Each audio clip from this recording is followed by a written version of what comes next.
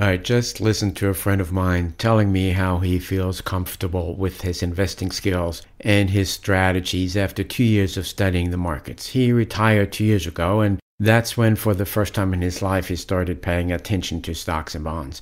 He has stocks and bonds, and he feels really good about his portfolio, he said. And there are going to be minor sell-offs in the market, he said, but his portfolio was designed to ride this out without damage. And he was talking about his future. Clearly, the future success of his portfolio was starting to impact his decision-making today about the future. How, with this additional income from his portfolio, he would do all sorts of things, and the income from his portfolio would pay without sweat for the high costs of living in San Francisco. This type of story has now become a constant theme. It goes like this: I'm really smart and know what I'm doing and will make money forever because over the past few years I made money and everything I touched made money, and now I'm a genius. I remember feeling that way in 1999.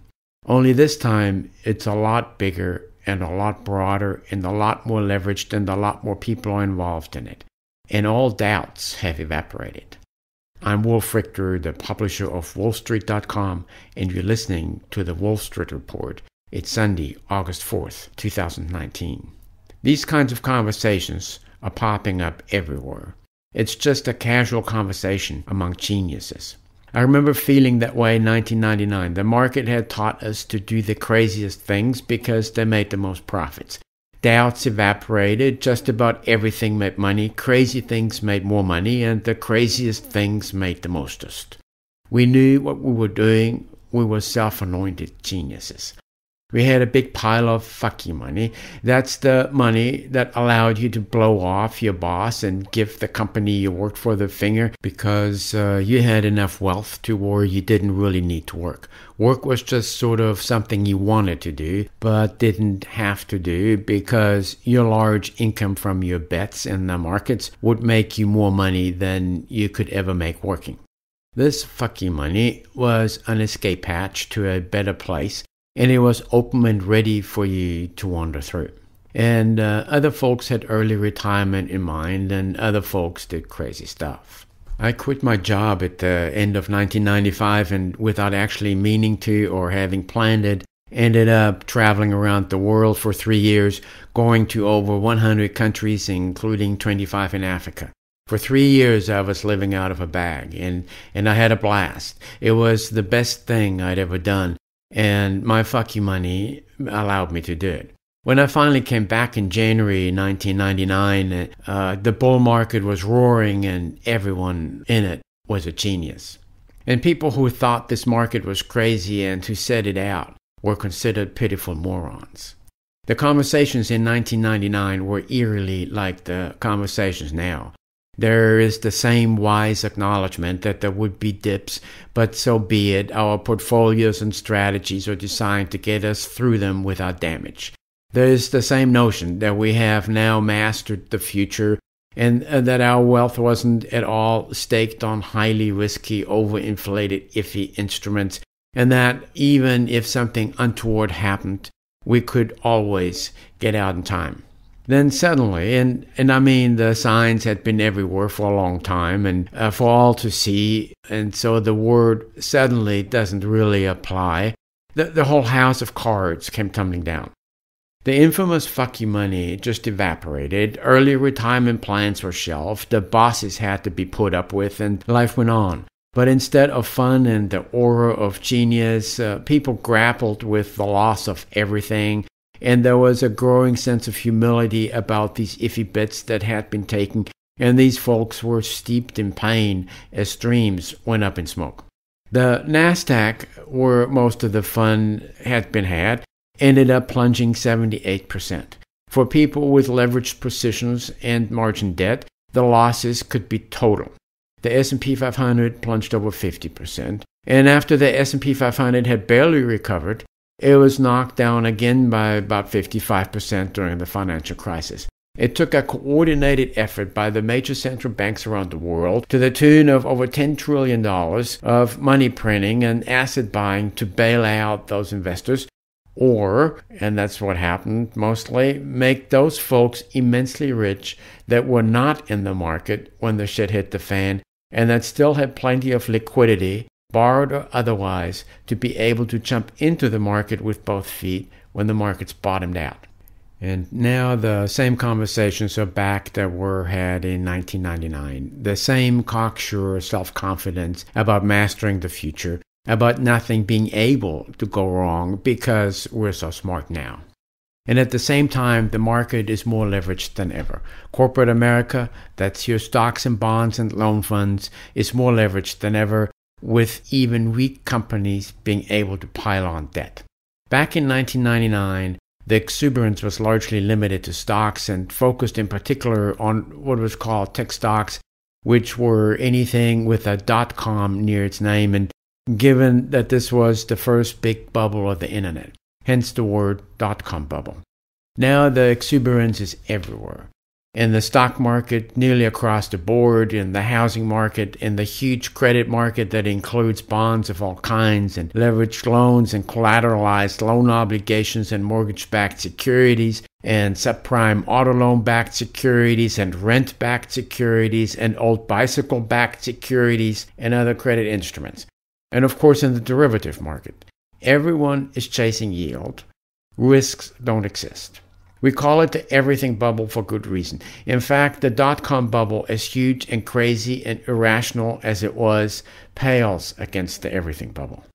So there are two guiding principles now. One, nothing can go wrong. And two, there are no risks.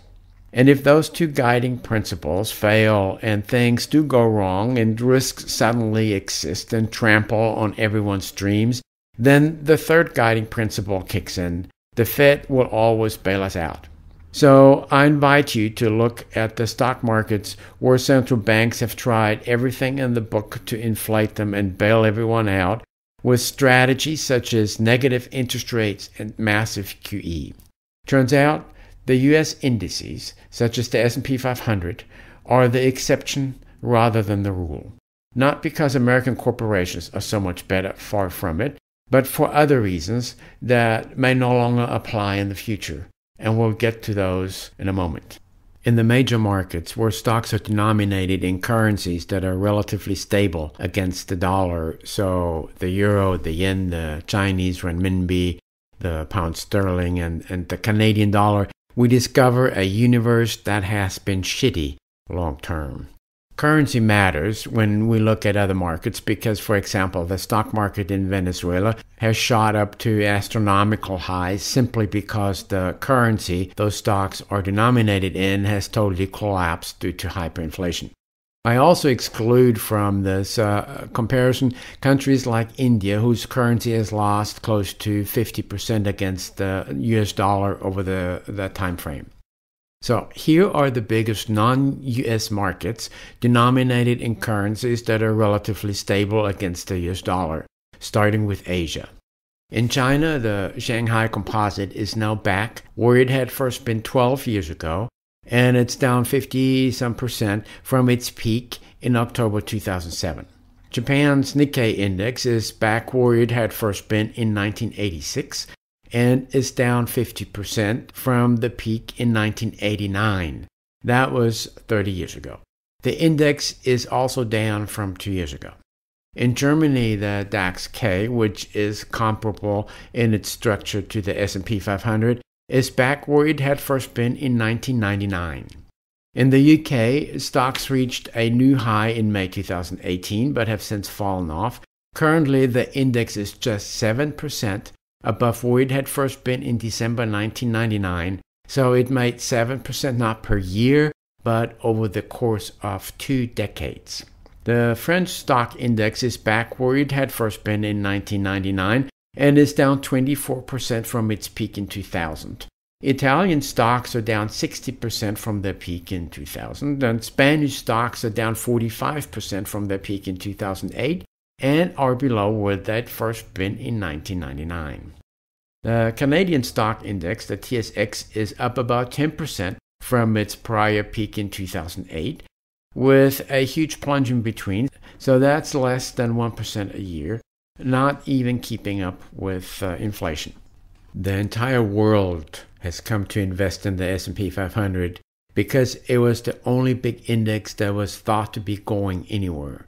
And this money flow from around the world has helped inflate it. But American companies are no better than German or Japanese companies, far from it. They are, however, very good at financial engineering, which is not a beneficial long-term strategy. And the fact that the S&P 500 has continued to surge, while nearly all other markets with stable currencies have been shitty, is not proof that this outperformance will just continue in the same manner.